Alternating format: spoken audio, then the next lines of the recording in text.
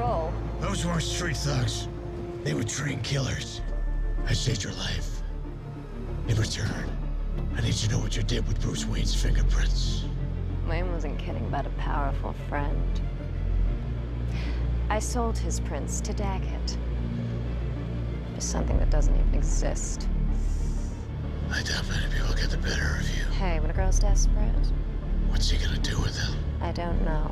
But Daggett seemed pretty interested in that mess at the stock market.